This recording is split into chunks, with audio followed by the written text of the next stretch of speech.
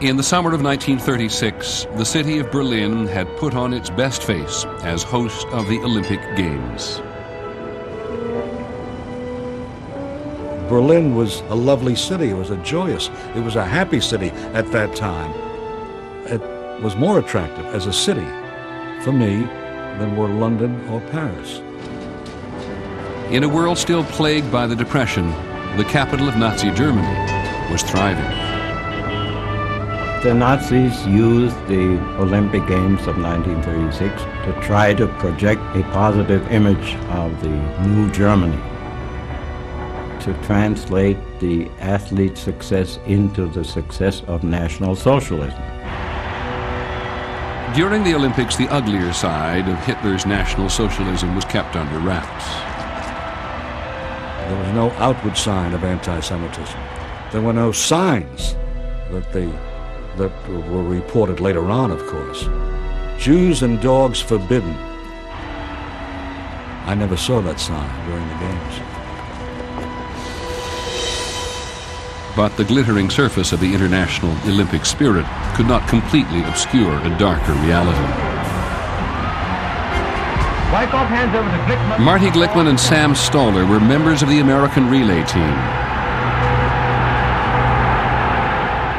The morning of the day we were supposed to run, we were told, Sam and I, that we were not going to run.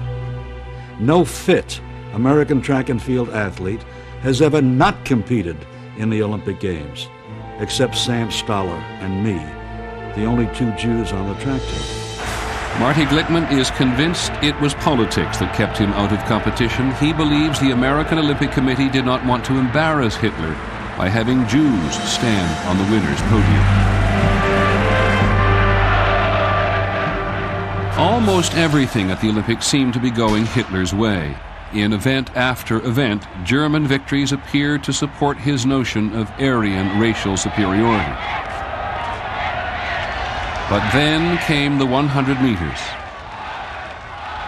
The hopes of the American team rested on the son of an Alabama sharecropper, Jesse Owens.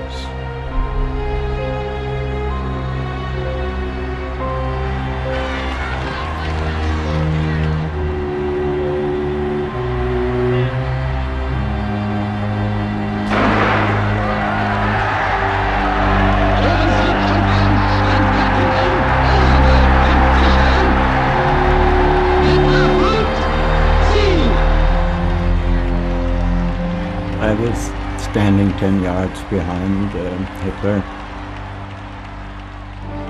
Hitler, hearing the name Jesse Owens, angrily pushed back his chair and with a deep growl on his face, walked right past me and walked out.